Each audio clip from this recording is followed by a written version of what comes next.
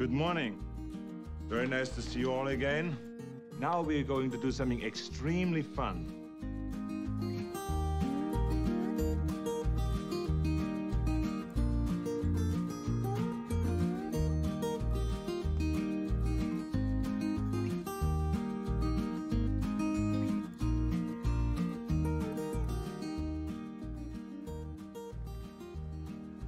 My mom always said life was like a box of chocolates.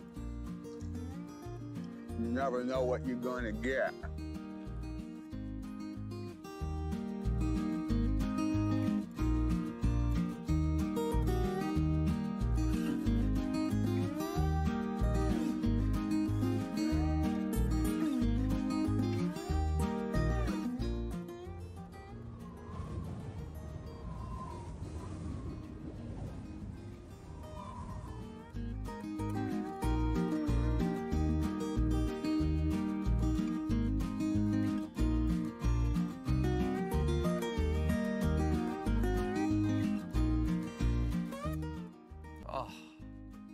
I think I'm having what the Germans call a Schadengasm.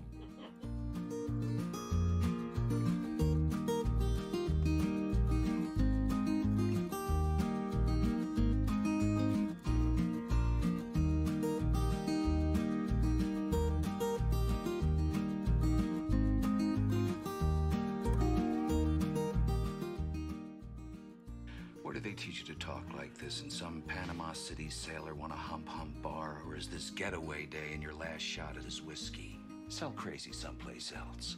We're all stocked up here.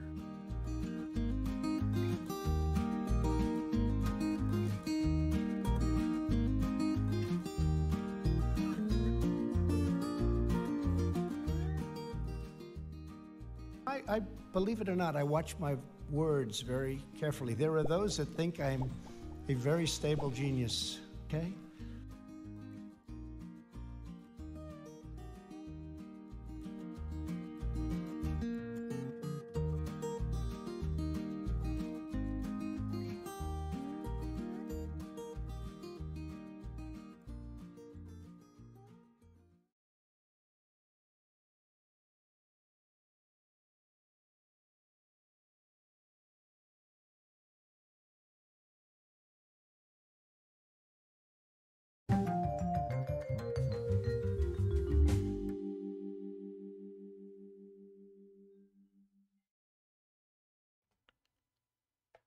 Hey everybody, welcome. Thanks for joining me again today and Debbie here in the studio as we talk about noses. I'm going to continue the series on the facial anatomy. A couple weeks ago we did the eyes. If you haven't seen that one, go back and check it out. We're going to move our way through the face so we all understand how to properly draw the structure and anatomy of the facial features, whether you're doing portraits or caricatures.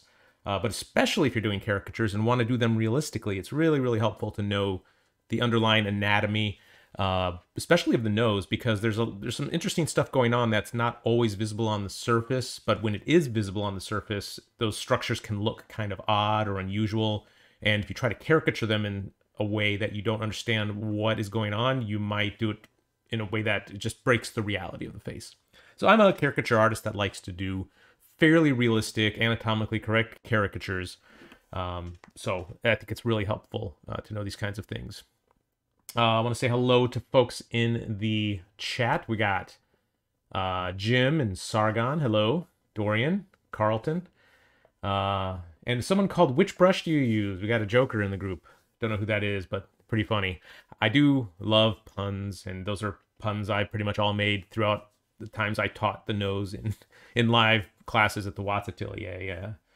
But if you can think of any more, welcome. You know, just feel free to drop in with any more nose puns. Hello, Fabio and Kasem, and hey, Patrick, good to see you. And Shiny's here. I think this is covering up my face a little bit. Let's move that. Sorry, chat windows covering up my face, and I don't want that because you know you can look at my nose and see the anatomy if you want. So Debbie's joining us. Say hello, Debbie. Hello. Hey, so if you have any questions, of course, type them in the chat, and Debbie will bring them to my attention. and hopefully add some colorful commentary as well. So the nose. A lot of people, I think the biggest mistake people make when drawing the nose is not getting the perspective correct when the nose is turned slightly. And if you just think of the nose basically as a four-sided pyramid with a top plane, the top plane here is one, the two side planes, and the bottom plane, and the base of the pyramid being, where it connects to the face, that can help out a lot. So whenever you are drawing the nose, I start with just those simple basic shapes. Just outline the ridges of the pyramid. And sometimes the bottom plane will come straight out, sometimes it'll be upturned, sometimes it'll be downturned, but the nose essentially has just those four basic planes.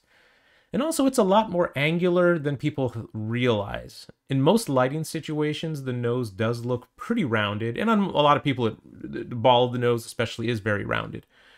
But as soon as you get it into some direct lighting, like a spotlight or something from the side or above, you can actually see a pretty sharp division between the planes, from the top plane to the bottom plane. So don't fall into the trap of overly smoothing out and rounding out the nose. And there are some rare people, not rare, but a good percentage of the population where the nose is very angular, and actually you can see the divisions of the cartilage plates. So we'll get into that in just a second. Let's go ahead and switch over to my other input here. And yes, I wanted to mention the Black Friday sale for Proko.com. My caricature course is on sale. Stan rarely does sales like this, maybe once or twice a year, where he does a promo 20% off up until the end of the day tomorrow. That's the end of the day, November 30th, I believe. If you enter the code BLACK20, if you've never signed up for my caricature course or any of Stan's courses, really, they're all on sale for 20% off, and it's a pretty good discount. So if you're thinking about getting it, now's the time to do it, because it's not going to go on sale again for a while. So just be aware of that. Also, my own brushes on Gumroad specifically are on sale until the end of the day tomorrow, Monday the 30th. And that code is Black Fry Sale. I think I chose as the code BLACKFRISALE. Sorry, I didn't write it on the thing. Maybe I can write it here. Oh no. My pen registration is off on my tablet here. It's always something. I know. No, everything else is working fine. Now it's working. Okay. It was off for a minute. But on a Gumroad, let's write it here. Ooh, I can spell Gumroad. I only have one item for sale, and that's my digital Photoshop brushes. 20% off, and the code is Black Fry Sale. All one word, lowercase. Again, that's 20% off my brushes, and they're only like $10 anyway, but I'll end the sale tomorrow. So just be aware of that if you're thinking about doing that. Alrighty. So as you can see, we got some noses here. Get rid of those. Okay.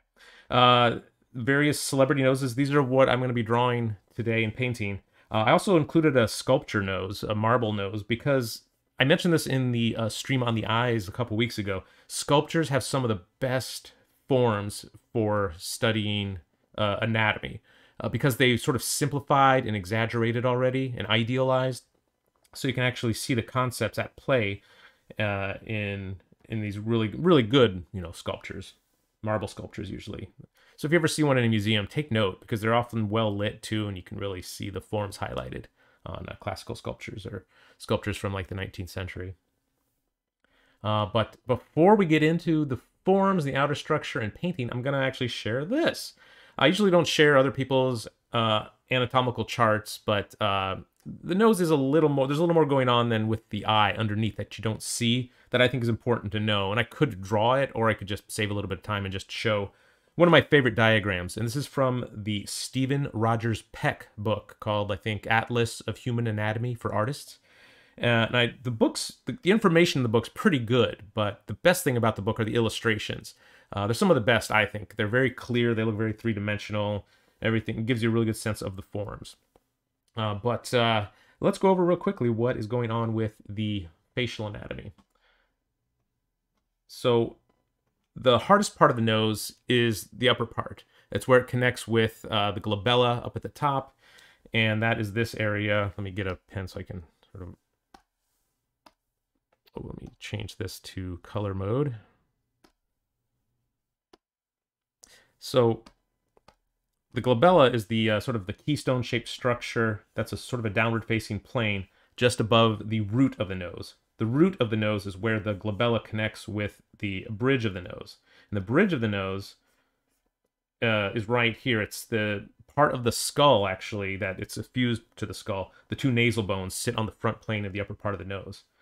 The side plane of the bony part of the nose is actually made up of the maxilla, the upper portion of the maxilla in between the eyes and the nose. So the side plane of your nose is actually bone as well.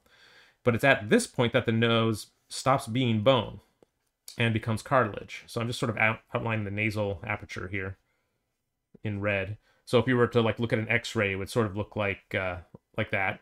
But let's get rid of that because it's a little confusing. So after that, we've got the lateral cartilage, which are two triangular-shaped cartilage plates that are joined at the front plane of the nose here and run along the side plane just to above the nostril or wing of the nose.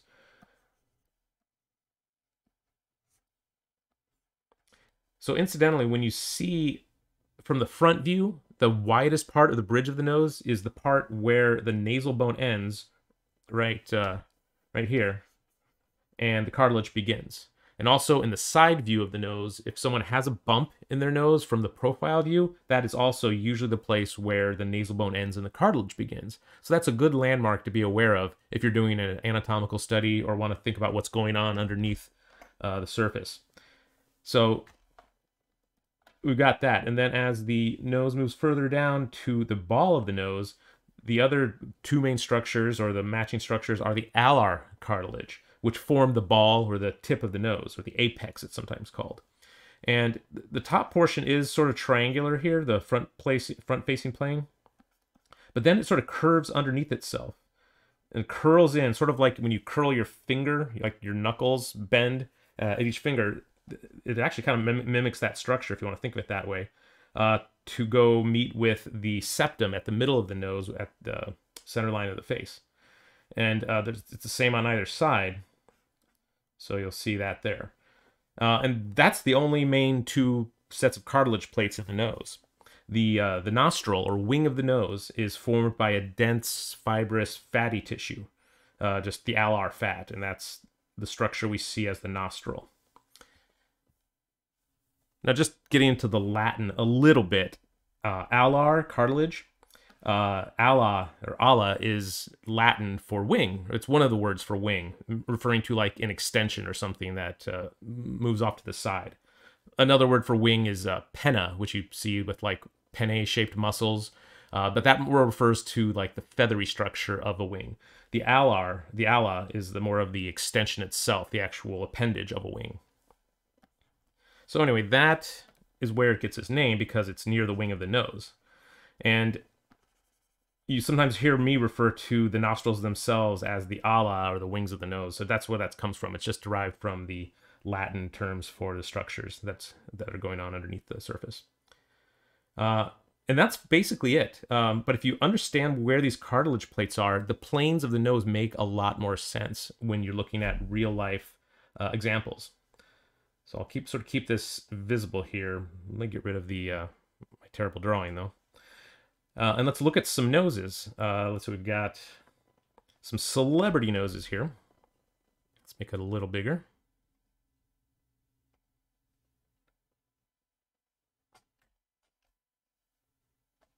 On this nose here, you can't actually see any of the separation of the cartilage, and that's okay, but it is sort of there. I'm just going to analyze it really briefly, just kind of draw on top of what is happening with this nose here. So we've got the nasal bone, which I can't really tell exactly where it ends, but I would guess it ends somewhere around here. The opening of the nasal cavity. Then the lateral cartilage runs down the center line. You can actually draw the center line of the nose if it helps. And then I would say the lateral cartilage probably runs along this line here. And then the alar cartilage forms this structure. Maybe make that a little bigger still, even, just so in case you guys are watching this on your phones, you can see a little better. So something like that. Here's a nose, a side view of the nose that actually makes it a lot more clear. So actually you can see the nasal bone ending right here. And then the lateral cartilage, there's actually a good change in plane, a change in lighting right there. And then the alar cartilage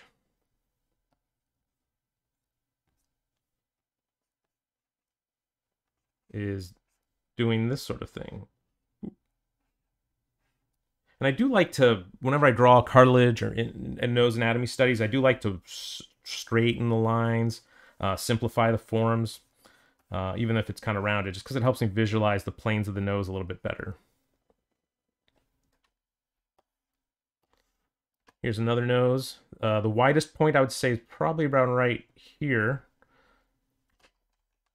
So that's about where the nasal bones end and the cartilage begins. Draw a center line. And you can see a slight change in the planes right about here. If you can see that there. That's where I think the lateral cartilage ends.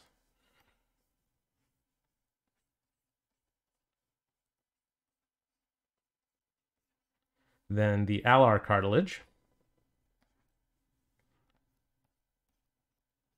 I think actually comes around, is pretty wide at the base here, because I see a change in plane right there.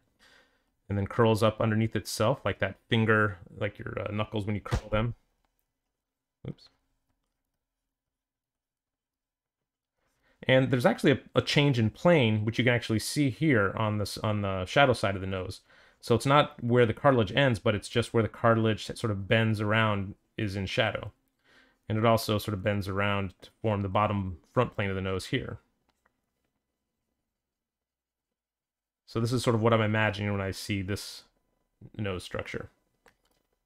I'll do one more of this sort of overlay drawing to show you what I mean. Anyone recognize this guy's nose? You might be able to just from that. And actually, that's a good point. When looking at people's features, when you're caricaturing them, if you can tell who the person is just from a photo of that person's feature without seeing the rest of the face, you can sort of see a little bit of the eyes. It goes to show you how important it is to capture the exact quality of someone's feature. Otherwise, you might miss the likeness overall. And if someone can identify your caricature just by looking at an isolated feature without seeing the rest of the face, you know you've done a really good job. So anyway, we've got the nasal bone here. And I would say it ends right about just where underneath where the glasses are. And drawing the front plane or the center line of the nose where the cartilage divides. And his cartilage plates are really obvious here. There's the lateral cartilage on either side. You can see because of just the changes in lighting.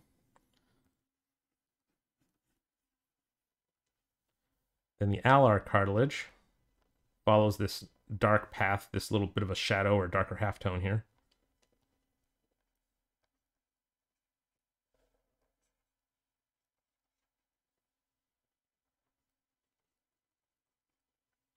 And you can't really see it curling up underneath because the tip of the nose is facing downward so much.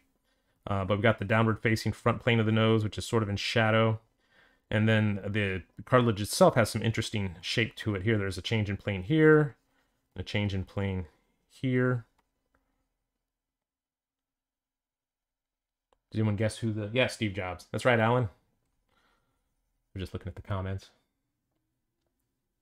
It's John Lennon, creator of Microsoft. Yeah, it does kind of look like John Lennon's nose, actually. I thought about that. But yeah, it is Steve Jobs.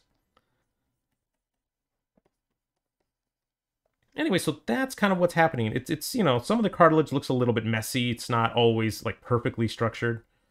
Actually, I would say this is a little more accurate. Let me cut into that a little bit here. So Steve Jobs' nose cartilage looks a little more like that, I think.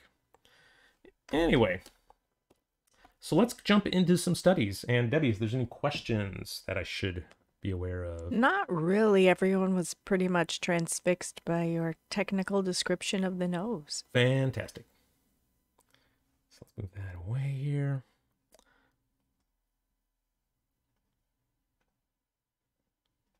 Just one question about your brushes, but I can save that if you'd like. No, go ahead. I have someone wondering if you were going to make them available to Clip Studio.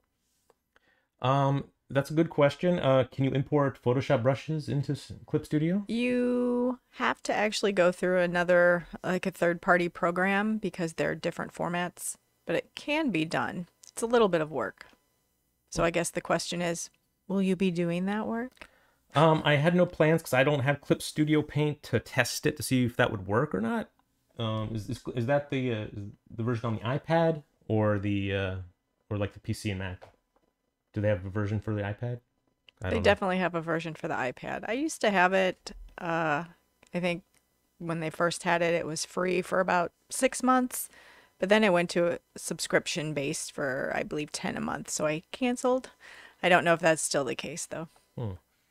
The only program I've tested it in, and I know it works besides Photoshop, is Procreate, because I have that. Some of the brush settings need to be tweaked in Procreate, but it should work.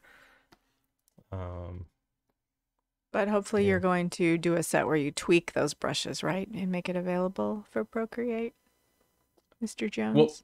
Well, you already can import it into Procreate without... I mean, you just need to, like, just slide some of the settings, like the brush pressure or something, or the opacity or flow. But it's easier when you do it. Maybe, yeah. Yeah, if you guys ever do buy my brushes, my brush set, and I ever make any tweaks to that existing set or any improvements, I will send you an email where you can download the updated set for no additional cost. So maybe once a year I'll do an update or something, but we'll see. Okay, let's go ahead and start with this nose here. This nose is a little bit more challenging because there's it's a little more softly lit, but I kind of like that. This is a situation you'll find with most of your portraits and caricatures that you might draw, is a nose that has a little bit of a soft lighting problem. But I'll just go ahead and start with the basic forms. I'm just going to outline the nose. Just trying to come up with that basic shape, just the outline, the envelope that contains the nose, the gift wrapping. If you were to wrap up the nose, like that's what I like to draw first, is just the outer, not even contours, just sort of a summary of what's going on with that nose. All right, so then I'm going to divide the front and side and bottom planes from each other. I can barely see the plane on the far side, just a little bit. And it kind of bows out a little, that side plane of the nose.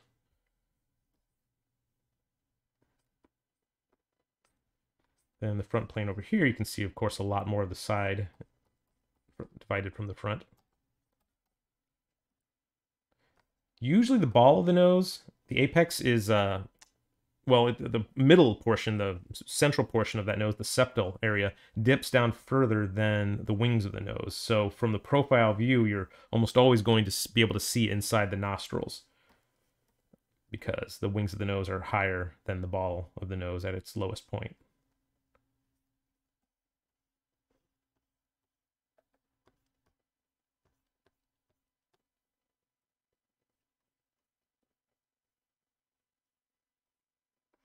Okay, and that's the basics of what's happening with this particular nose here.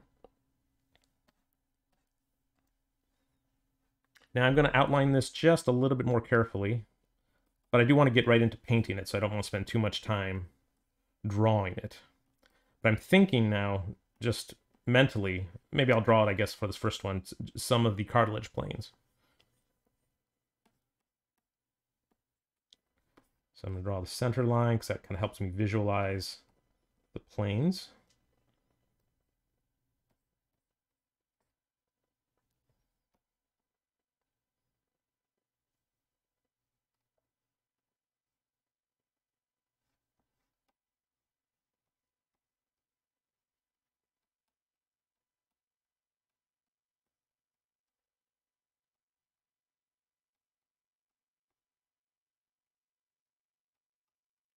I see the alar cartilage, like I did in, like, this is one of the examples I outlined earlier, so I'm pretty aware of what's going on here.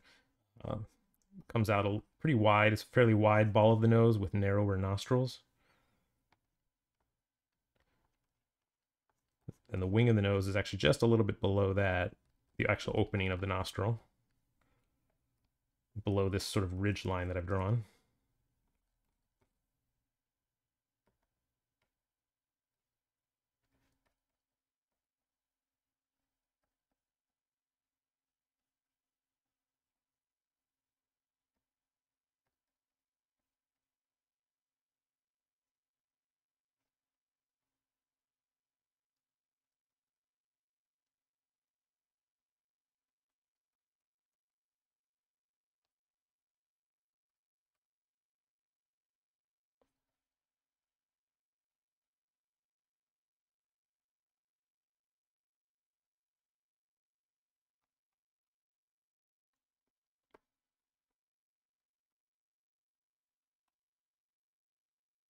All right.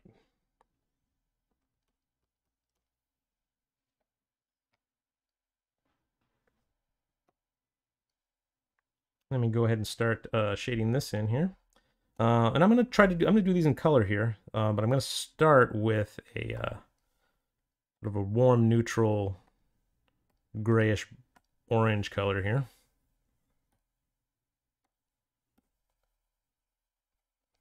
So I hate painting on a white canvas if I can help it.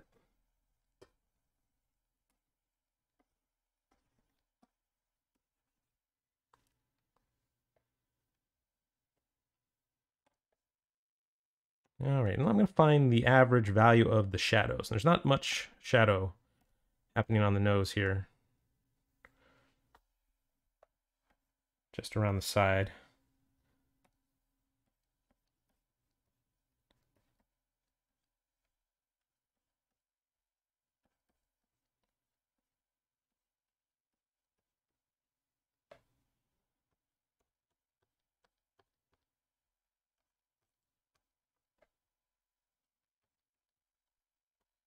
I guess I will draw some of the shadow underneath the nose.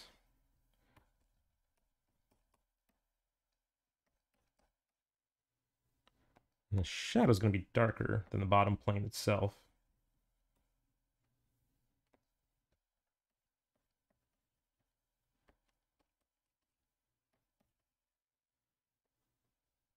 All right, let's find the average value and color in the lights.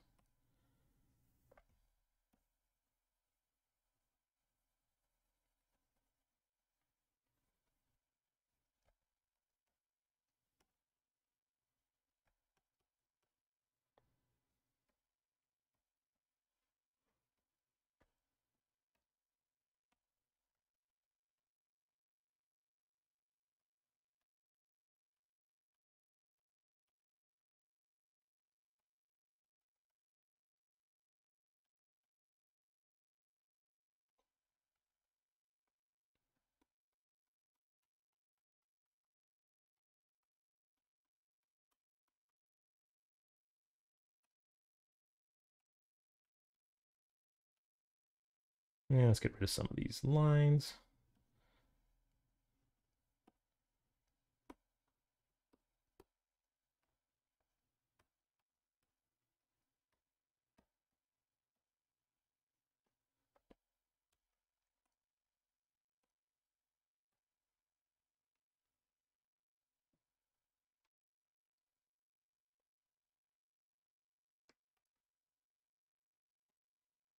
Yeah, let me know if there's any comments or questions that look good.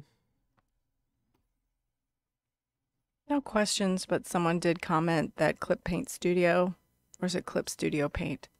Either way, they're working on, for the next update, allowing Photoshop brushes to be good. imported.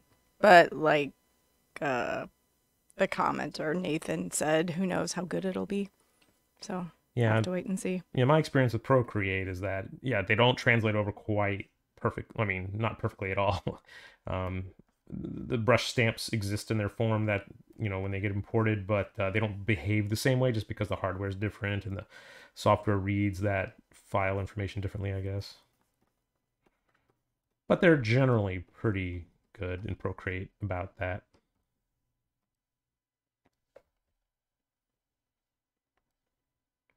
Okay, I'm going to start building up some lighter halftones, but keeping in mind the plates of cartilage underneath it and how the ball of the nose has a slightly different plane than the bridge of the nose.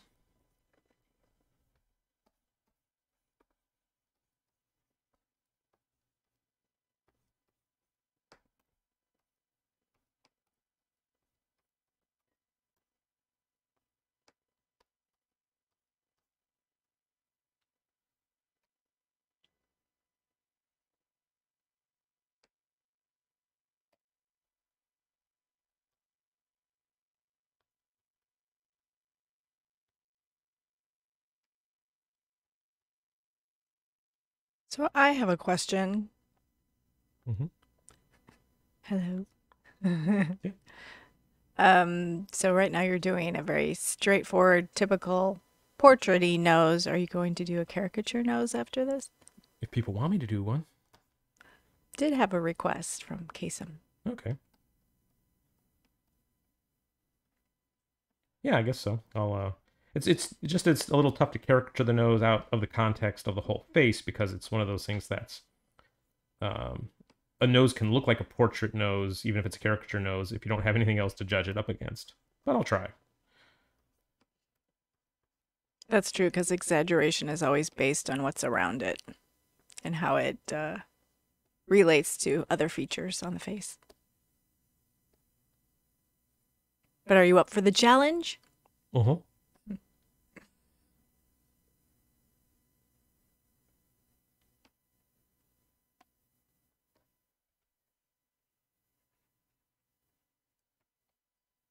That is a fine-looking nose, though. Well, thank you. Maybe you should just do, excuse me, nose portraits. Just have people send in pictures of their noses, and it'll be a special gift for their loved ones. Here's my nose. Good idea. Why not?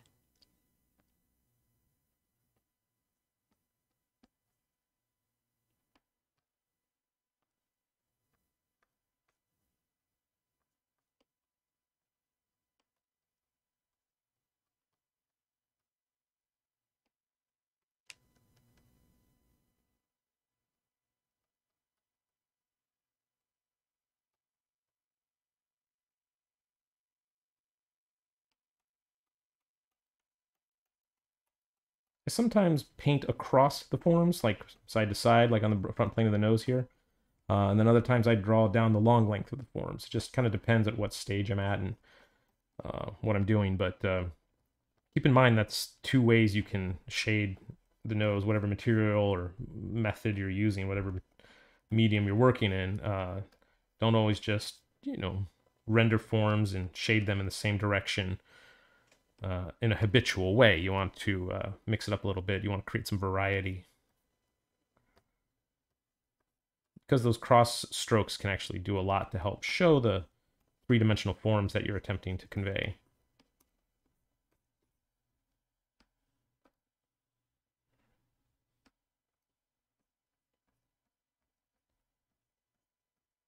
So I'm just sort of building up my middle values here, my halftones, until I can get to the point where I'm putting the highlights in.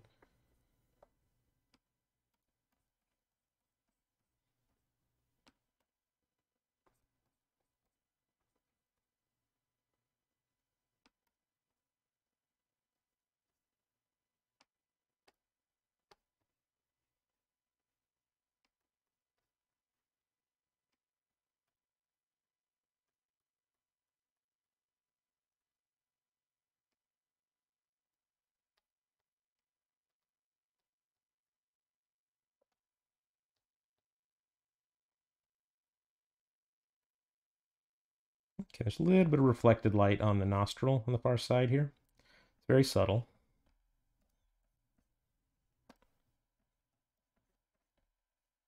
Just want to make sure that your reflected light does not compete for attention from the real lights in the picture, the actual light halftones. So it shouldn't be as bright as anything that's in the halftones.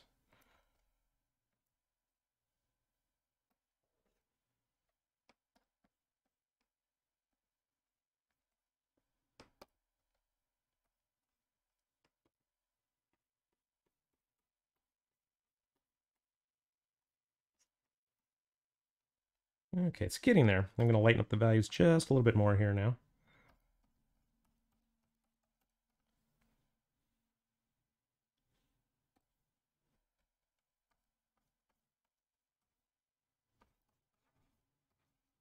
And the highlights are also sort of following the structure of the cartilage plates underneath the nose. So I'm thinking about that.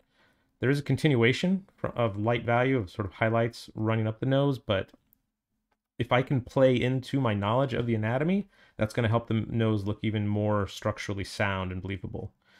Even if it's not quite, even if all the information isn't quite there in the photo, I can put it in my painting because I understand what's going on underneath. Which is the benefit of knowing anatomy, is you can change things to improve them when needed, to make something more clear or more obvious.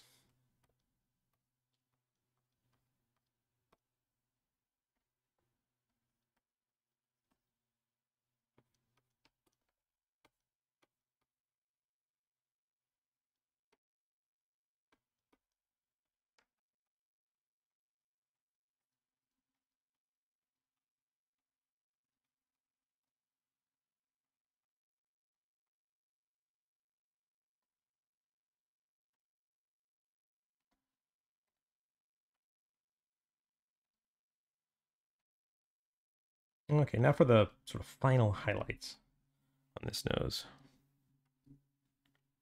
Maybe make it a little warmer. Not quite so pink.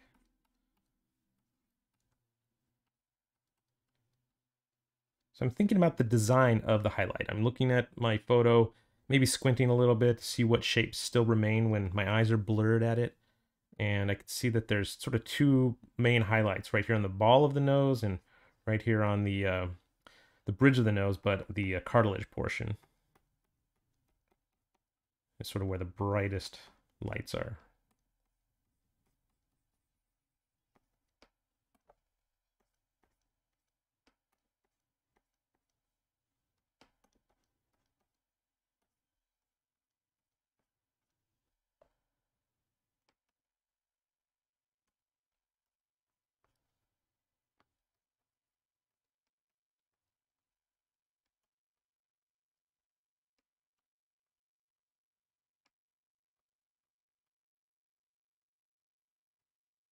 All right, so that's about it. I mean, it's just a really quick nose study here. Let's zoom out a little bit. It feels pretty solid. All right, let's do another nose. We got the Steve Jobs nose. We got a girl's nose there. Got an Obama nose. And I can't remember whose nose this is, but that's a pretty good one too. You know what? Oh, you know what? I wanted to show you this other nose, another celebrity nose, because this is a real extreme example of being able to see the nasal cartilage. This is actor Karl Malden. And you can really see the cartilage plates visible in his nose here. Him and like Owen Wilson is another one where you can actually see the cartilage plates really, really obviously. But of course, you got the nasal bone here. If I'm just doing a quick analysis of Karl Malden's nose, nasal bone, lateral cartilage, and then the alar cartilage with a real clear separation. And a lot of people, you can actually see the division between the two cartilage plates on the alar cartilage down the middle, especially on the bottom front plane of the nose. So when you see that, that's what's going on. That's why his nose is shaped that way. So it's a real clear example of something like that. Just wanted to share that.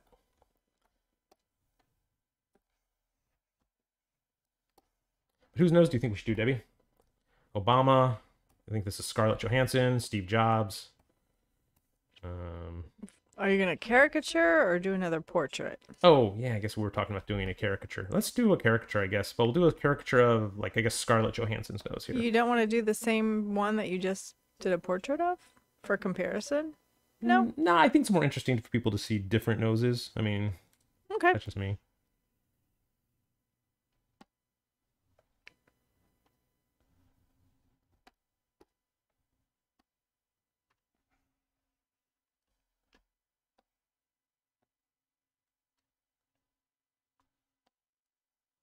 All right. So I'm going to change the anatomy a little bit to try to imagine what her nose would look like as a caricature. But with the same anatomical references of, you know, the cartilage plates that we talked about. A reminder, this one is a caricature version. Just drawing the planes of the nose first.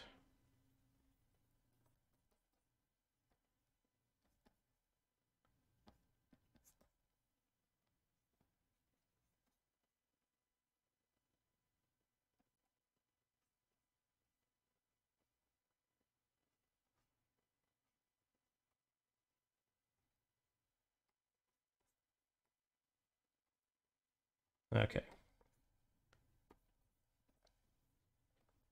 So on her nose, the lateral cartilage would come to about here, I think. Here's the lateral cartilage. The end of the nasal bone is up here at the top. And then the alar cartilage is pretty exaggerated. And I made it a little bit more boxy, I think, and angular than it is in real life. I'll try to keep that when I do the rendering.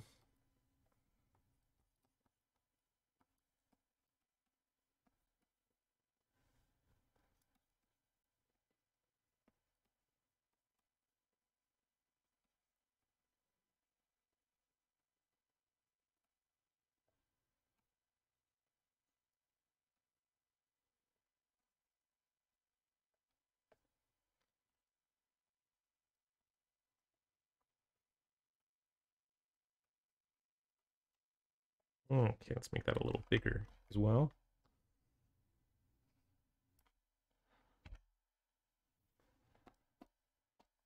So I'll paint underneath the line art here real quickly just to shade some things in real fast, and then I'll paint on top of that layer.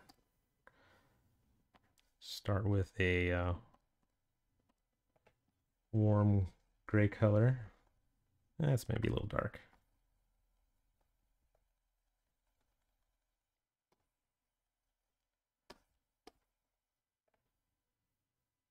Okay, let's find the shadow colors. I like the shadows because it helps sort of immediately get to the fundamental structure of the nose here. When you separate the darks and the lights, you're just creating like a two-value drawing, light and dark. And then we can work on the in-between values after that.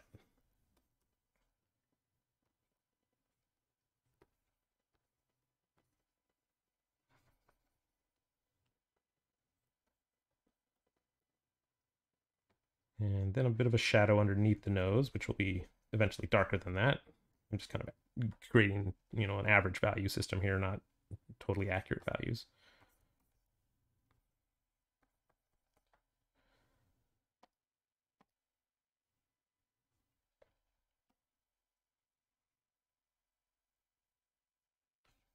And the average value of the lights here, which is a bit on the dark side, but I kind of like to go a little bit darker rather than lighter at first. Just, I think, works out better that way.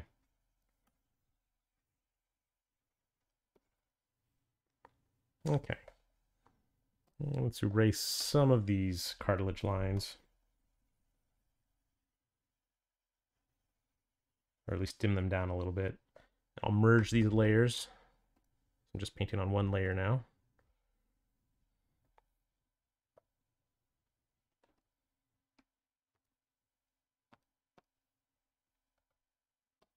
Okay, let's find some of the middle halftones.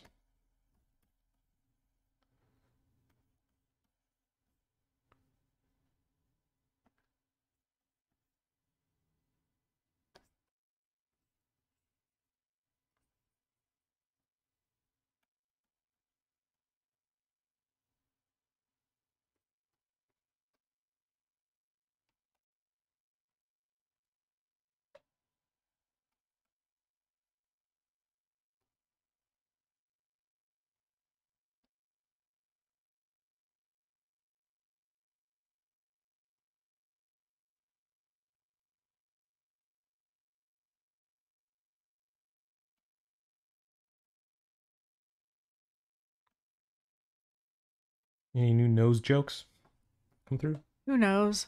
No, I don't see any.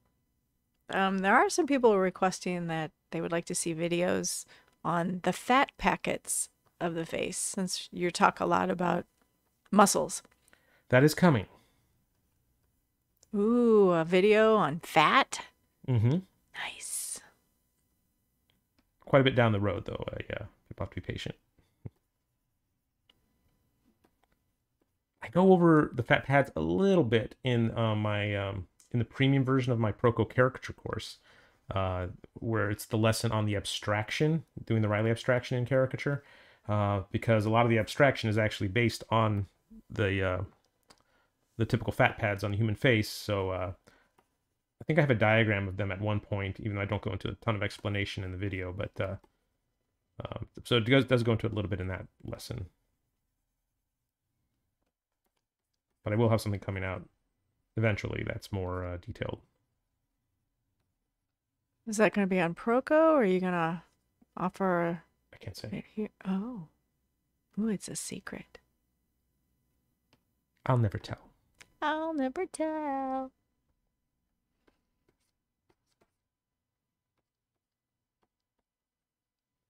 So as forms turn away from the light as they go into shadow, they tend to get a little more colorful because the light, the bright light on someone's face tends to wash out or subdue the color, makes it muted a little bit. But then as more ambient light takes over on the form, you can actually see the more true, the true color of what's happening on the face, or on any form really. Also on the nose will tends to be a little more red and pink than other parts of the face because the skin's pretty thin, and it'll often look a little more red. There's more capillaries and blood closer to the surface of the skin on the human nose, and you can play that up. I think it works really well in photos, or I'm sorry, in portraiture or caricature to have a slightly more reddish noses, even if they're not, even if it's not that way in the reference material. I'm going to try that on all my drawings. Yeah, if you notice people like, I think it's like Lowish, who does like typical like girl drawings, they all have very pinkish noses, or nose that have a darker value than the rest of the face. And it's sort of caricaturing that concept when she does that. It can definitely be overdone, but you can make it into a style choice as well, like Lowish does.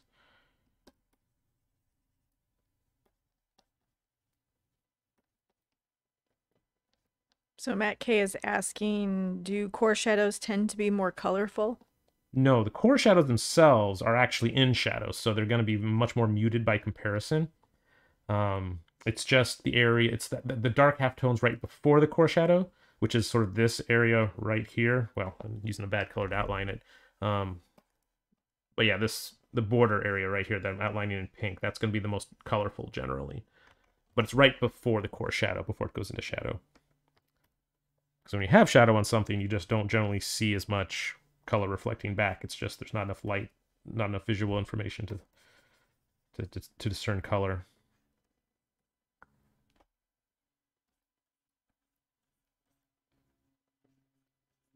I have a question on brushes too, if you want to take this one. Yeah. Alan's wondering, do you always stick to the same brushes, or do you adjust and create new brushes from your previous ones? Yeah. And I borrow other people's brushes. I've used other people's brushes for years that I liked. I have a few, based off the default Photoshop brushes even that I like, just with a few tweaks. For years I just would paint with the basic round brush because I didn't know about custom brushes at a certain point early on, and you could actually do these digital paintings as long as you know how to handle the stylus and stuff and have good settings. But I'm switching it up, but generally the past year or so I've been using my brushes almost exclusively because I've been developing them and working on them, and I wanted to test them on as many paintings as possible to make sure they work for people. And that's why it took me so long to get them released. I didn't want to have brushes that were not totally, beta tested by me.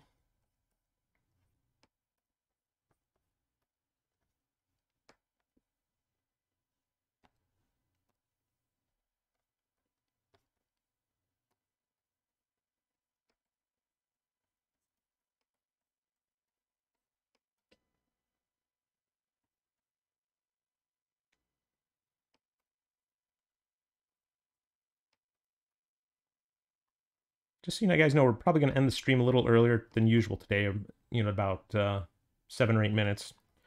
So I'm going to finish this up and it'll be my last demo here.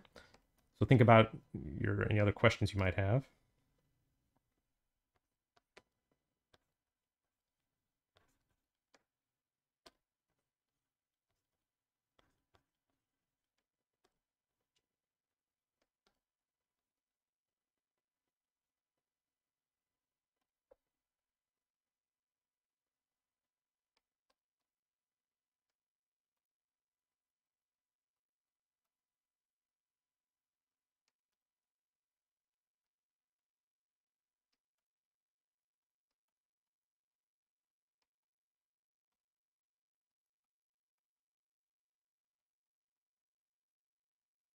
Kasem is asking, is color dodge suitable for lighting?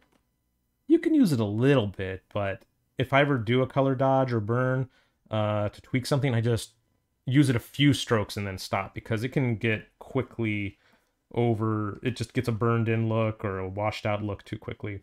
In case you guys don't know, it's an old tool that's been built into Photoshop for years, where you can slightly lower, increase the value or darken the value or lighten the value of the existing pixels, kind of like you're exposing it to more light in the darkroom. If you've ever taken like traditional photography and done film processing and development or printing from your own negatives, you would do dodging and burning with, actually you would dodge by holding a little cardboard or some kind of thing to block the light from the enlarger, from the projector, over the photographic print as it's being exposed. Or there might be an area where you mask off other areas if you want to overexpose a certain area, so you'd burn in an area. But yeah, it can create higher contrast effects, but it can get out of control. It can be, it oversaturates the colors and stuff. So just be careful with stuff like that. You definitely can use it, but with caution.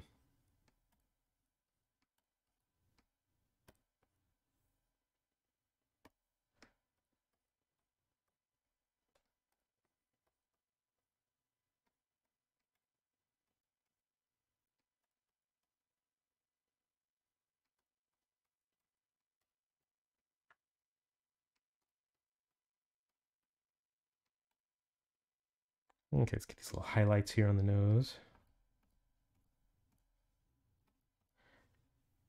And I only see true highlights here on the apex of the nose, and then again a little bit at the up by the nasal bone up top. Everything else is just basically a light halftone and not a true highlight. If you get photo reference to work from to do feature studies like this, you may find yourself needing to tweak the values a little bit, and which is what I did on all of these photos. I tried to, I adjusted the values on my photo reference of these noses, just to get a little bit better contrast if there wasn't enough, or maybe decrease the contrast if there was too much.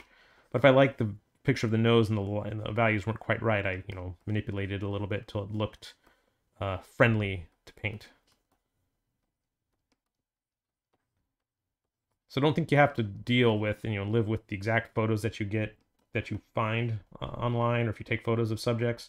You always feel free to manipulate their values, lightening them and darkening them, messing with the contrast until they'll work for you. Because the camera doesn't automatically capture what is best for an artist. It's up to you to do that, to figure that out. And if you need to change the photo reference to do it, it's a good skill to have to be able to manipulate photos properly. There's no secret or trick to what to do, or no formula. It's just whatever looks good, If you want to paint something high contrast, manipulate the photo to be more high contrast, or vice versa.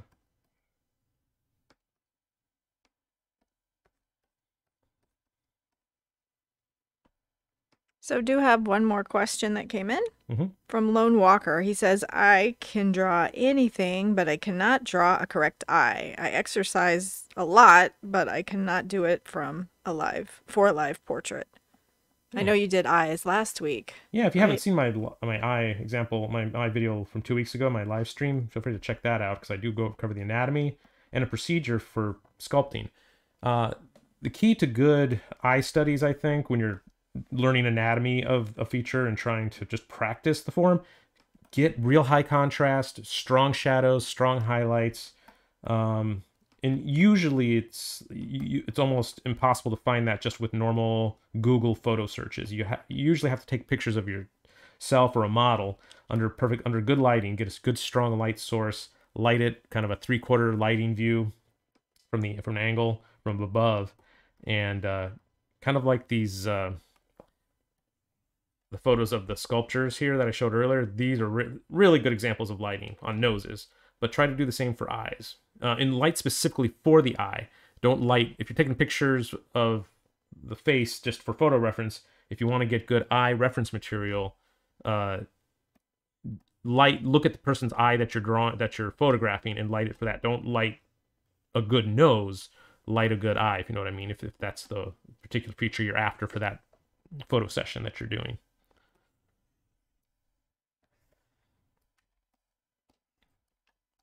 Okay, just about finished here.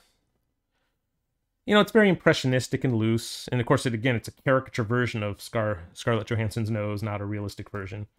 But it's very softly lit. There's not a lot of strong lighting on it, so it's not the best to do a study like this from. But this is what you will encounter in the real world if you're trying to paint and draw celebrity photos. Most of these photos are taken under less than ideal circumstances for an artist.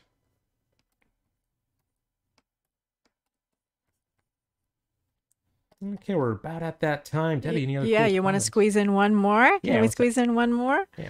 All right. I think this has come up before, but Great Touch wants to know if you would talk more about blending colors. I know that you use the Alt key a lot and sample colors next to where you're blending. Can you talk a little bit about that? Yeah. When I paint, I mean, a lot of it is just mechanically, physically. My left hand, the one that's not painting, is actually on the keyboard express key, the keyboard key or the express key on my tablet, and I'm using the eyedropper tool constantly. You can see, this paintbrush here. You see how it's turning into an eyedropper tool? I am doing that constantly. So once I get a few colors from my color picker window here, I don't go back to it very often after a while. Once I've got a nice selection of colors on the face or whatever subject it is I'm painting, I just constantly sample from the dark, and I paint some dark, or I'll sample from the intermediate color and paint that intermediate color. Because say you got this, dark shadow here and this nice halftone here. Well, what you can do is once you have a sort of a intermediary tone here in the middle from where you overlap those colors, then you can sample that intermediary color. And now you're painting with that intermediate color. Well, now it is a little dim. There's not a lot of color into it, so I might need to go back to my color picker window and just use that same value, but just slide it over to the right a little bit and make it more chromatic, but try to keep it at the same value. And so I'm constantly selecting back and forth. And now I've shaded and blended this little shape, and now it looks sort of like a cylinder. Sorry, it's kind of small, but and that's it. That's what blending is. It's just using intermediary colors in between your two main colors. Like if you think of it like a mosaic, you have a mosaic of one color, a mosaic tile of one color, a mosaic tile of another, and you want a third mosaic tile, so you got to get that somehow. So, well, I'll paint from that. I'll paint my dark into it, then I'll paint my light into it, and now I've got a third color. And if you do that enough times and keep in mind the color saturation, how it actually, you lose the saturation when you do that. You just need to go back to here every now and then to get it a little bit more reddish, if it's like, say, a skin tone, for example, and then sample. I mean, I'm doing it that much. It's constant. So I don't know if you can even hear in the microphone. That's me pressing the button. So yeah, just a lot of color sampling, and it's not necessarily about the brush you use. It's just about how you're working with the colors and the values and the choices you're making. Keep the strokes short. Don't use the same color too much over and over again in your painting process. Just constantly sample. Once you've got enough colors on the canvas, you can start sampling from everywhere around the canvas. All right, so I think that is about it. Thanks you guys so much for joining me. I hope you learned something today. It's always fun to go over this kind of stuff because I like the anatomy of the face. I like knowing the terms, and I like understanding the structures. Because I can look at someone's artwork and tell if they don't know the underlying structure of the feature. It's really obvious once you have that knowledge. Then you can point it out and be critical. And I like being critical. You should probably mention for people who joined late about the Proko Black Friday sale and the Oh yeah, brush so sale again? yeah, if you missed the beginning of the stream, tomorrow is the last day of the Proco caricature course sale, or all the courses are actually on sale. If you use the promo code Black20 on the Proco website, my caricature course is on sale. All of other Stan's anatomy courses and drawing courses are on sale until the end of the day on November 30th, which is tomorrow. And the sale like this doesn't happen very often, so hopefully you can check that out if you haven't gotten any of those courses. It'll really help, I think. Anyway, thanks again, everybody. I will see you next week. Hope everyone had a great Thanksgiving time, if you celebrate Thanksgiving. And I will see you soon. Say bye, Debbie. Bye, Debbie.